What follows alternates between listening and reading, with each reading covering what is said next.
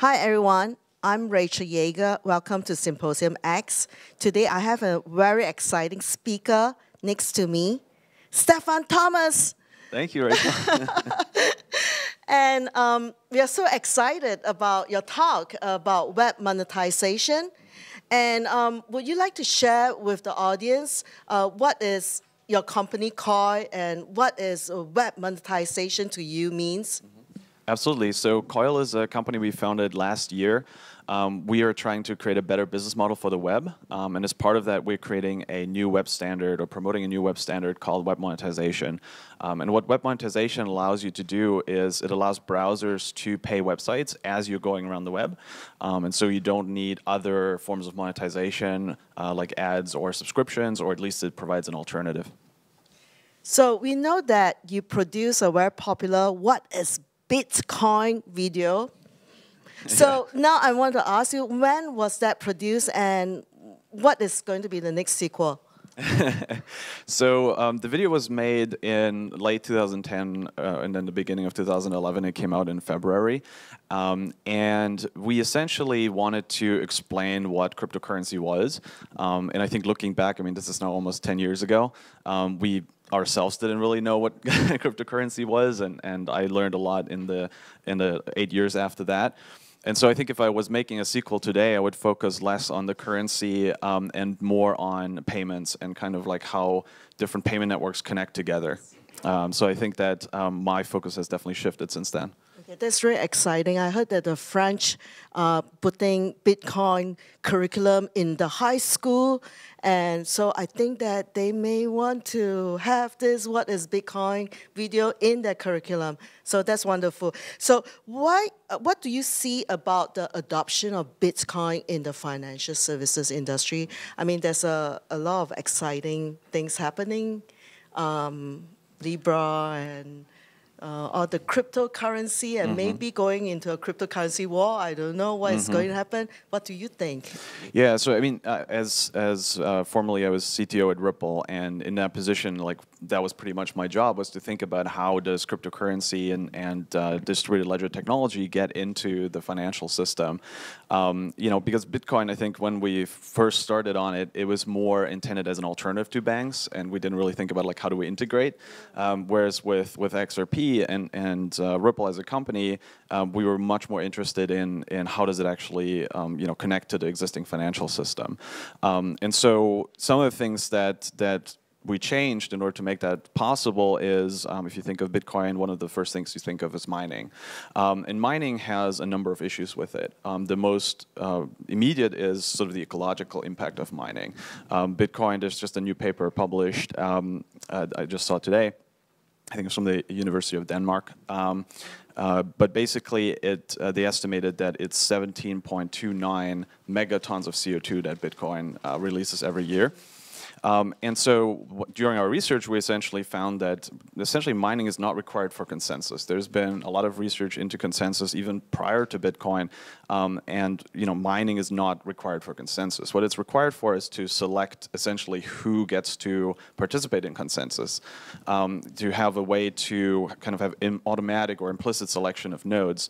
And with XRP, we decided to get rid of that and basically make it the user that decides which nodes they want to listen to. And so it's essentially the financial institutions that are participating in the network that decide who the validators are and who they want to listen to. And so the requirement for mining goes away. And not just that, it actually makes it so that you can choose better nodes. So things like being more geographically distributed, or being more trustworthy, or having better physical security in their data centers. And so as a result, XRP Ledger now has a much more distributed and much more globally diverse and much more high security and high trust set of validators than Bitcoin has. And so that's just one example, and I could go on for hours, obviously. But you know, I think those are some of the changes that we need to see before these technologies can get into the mainstream. It's really exciting. I don't want to steal your thunder because later you're going to talk about your big talk, right, about web monetization. But explain in simple language, what is Interledger? What is it all about? Yeah, so I kind of spent like almost a decade working on blockchains and cryptocurrency. And one of the conclusions I took away with was that there isn't ever going to be one cryptocurrency that wins, or like one ledger that everyone in the world is going to use, because there are so many different countries, so many different banks and financial institutions, and so many different use cases for banking and finance and payments, that you just can't agree on one technology that serves every use case the best. And so once you make that realization, it starts to be less about how to design the best possible ledger and more how do ledgers actually connect to each other. So if I have my bank ledger in the US and you have a mobile money account in Africa, how do I actually send you money?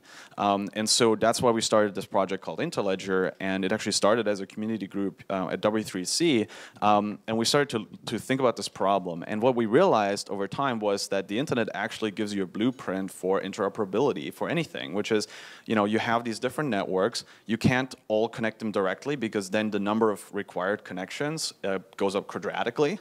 And so you need these intermediary hops. So you need some way to route across the network. And so you just, step by step, you get closer and closer to what the internet does for data.